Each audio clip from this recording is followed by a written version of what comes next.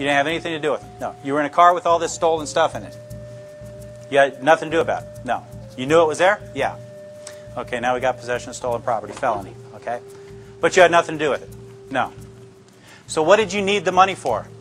Well, I had to pay some of my court costs from another thing I got in trouble for. Oh, so he took the money from stealing the stuff. I have enough to charge him now with burglary. Simple as that.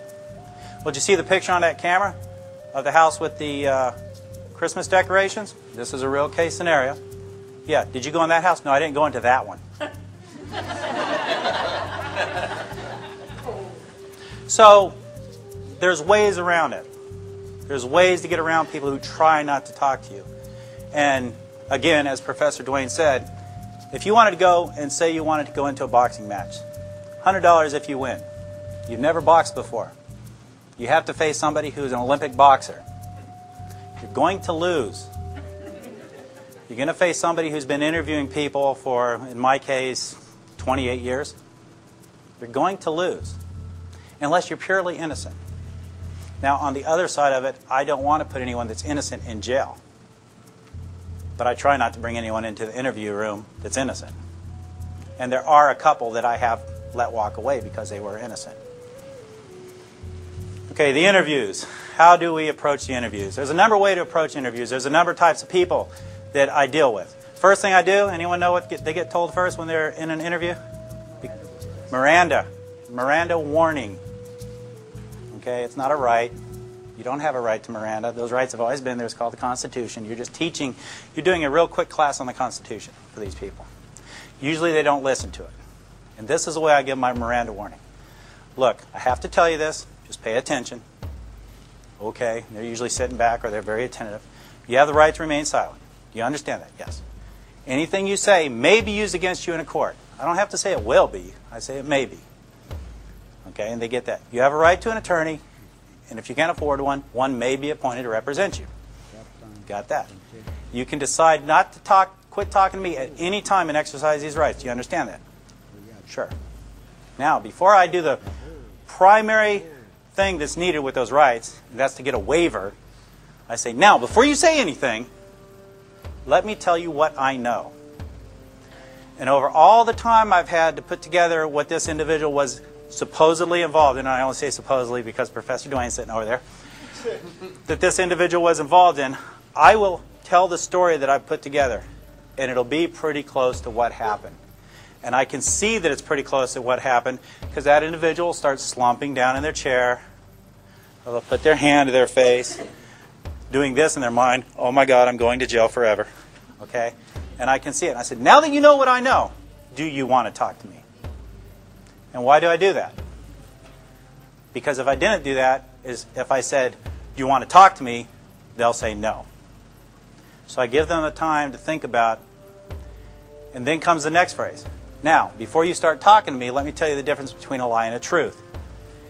If you lie to me, and I get before the judge, and I tell the judge that you were dishonest with me, that's just not going to make him happy. But if I get before the judge and tell him you're honest, straightforward, willing to take responsibility for your actions, that is going to help you. That's not a lie, though. That is true. In Virginia Beach courts, it will help them. You know, they may not get 5 years, they may get 3 years. They're still going to prison, or they're still going to have a felony, but it will help them.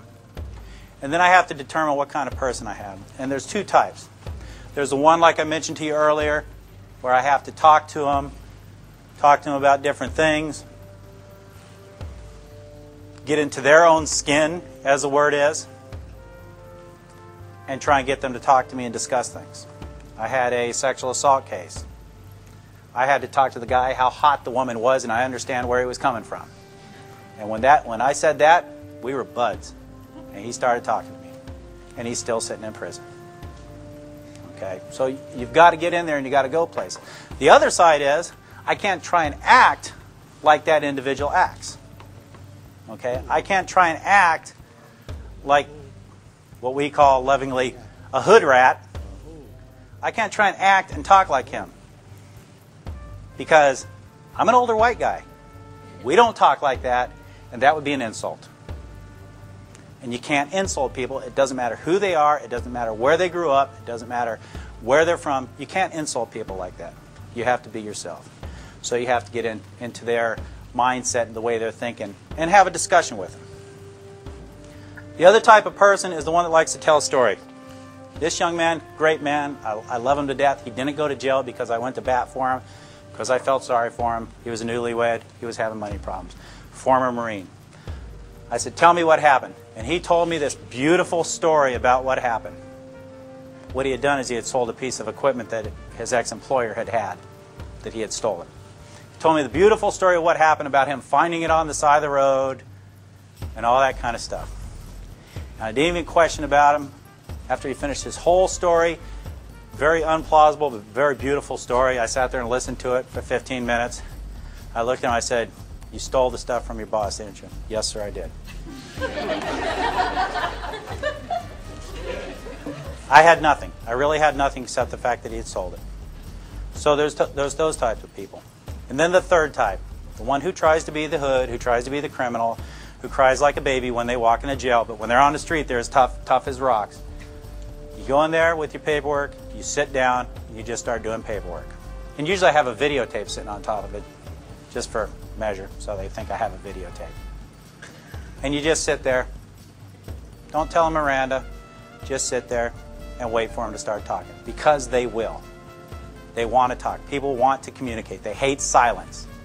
That's why when people speak, you hear, when they're talking, because they need to fill that void with something. People hate silence. So that's another way. So you see how there's an unlevel playing field here. Even with the most educated individual, there's an unlevel playing field. If you talk to the police, everything's going to be written down. If you get pulled over for a ticket, they give you the ticket and you pull off. You ever see the cop pull off right after you? Usually not. That's because on the back of their ticket, they're writing down everything you said. And it's going to come into court if you go to court. Everything that's said, I write down. Every phone call I make has to have a listening device on it. Is that illegal? How many parties need to know that a phone conversation in Virginia is being recorded? One. Me. I knew it was recorded. I get many, many confessions over the phone.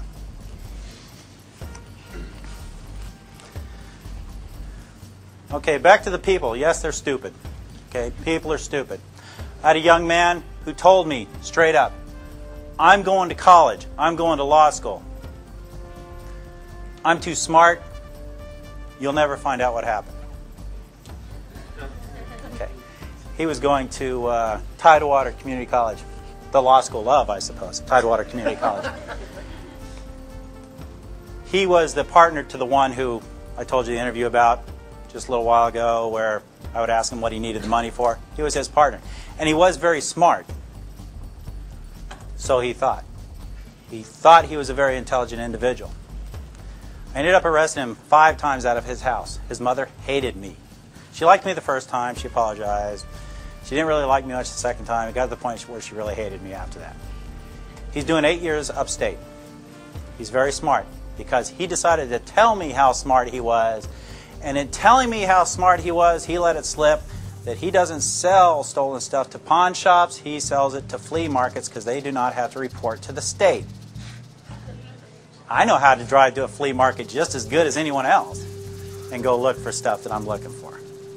So he was trying to impress me with his ability to be smarter than I was, and he confessed. So people are inherently stupid, especially criminals. Now, and don't get me wrong, there are some very intelligent criminals out there, and most of them work in really big office buildings and wear suits.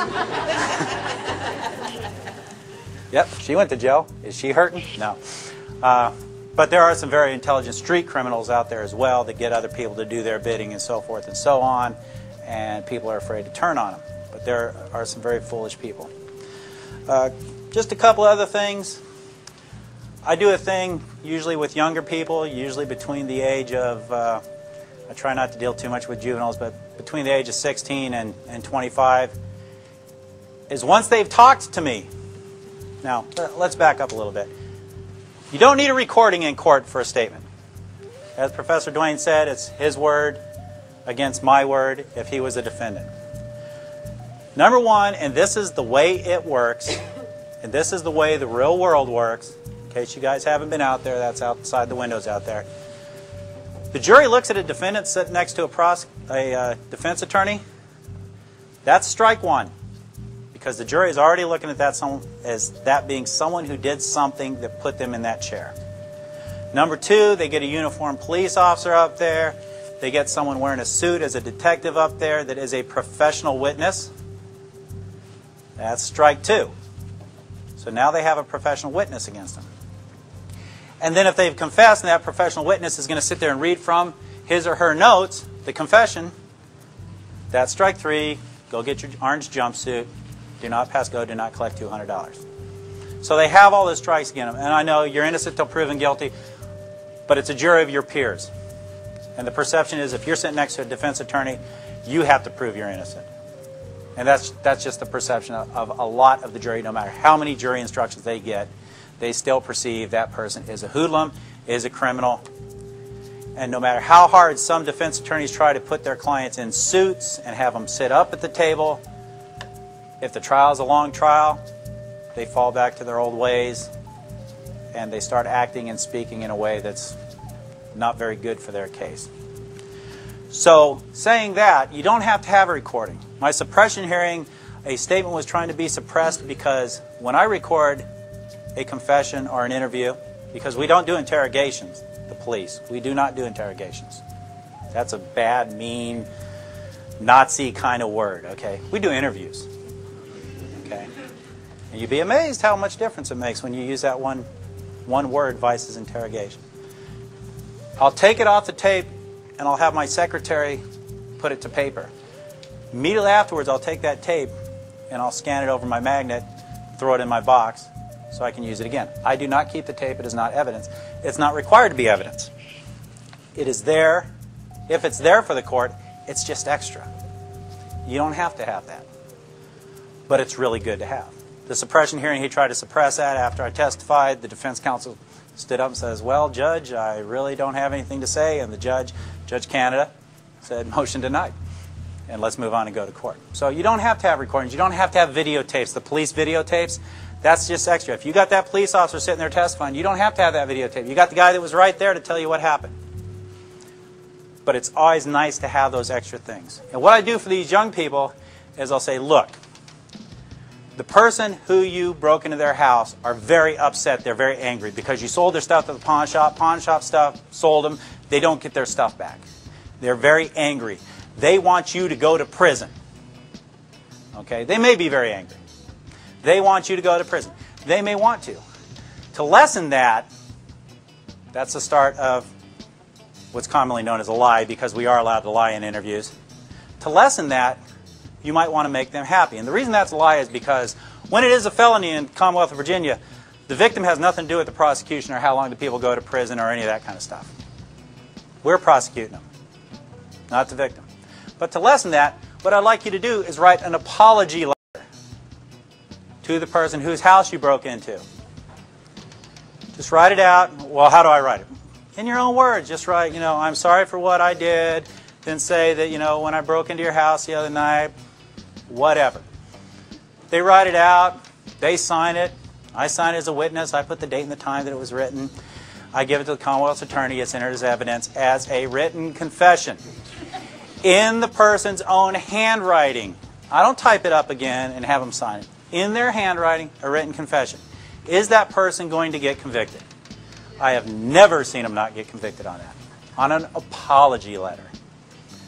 So, in support of Professor Duane, everything he says is right. That's what I do. This is a test of the emergency bomb hit system. This is only a test. Fire is mad as hell! I don't want fire to take this anymore! This is a test of the emergency bomb hit system. The bomb hitters in your area, in voluntary defiance of federal, state, and local authorities, have developed this system to keep you informed in the event of a bomb hit emergency. If this had been an actual emergency, the attention signal you just heard would have been followed by official supply information, police scanner news, and emergency bomb hitting instructions. This concludes this test of the emergency bomb hit system. Quit playing games with God! Wake up, America.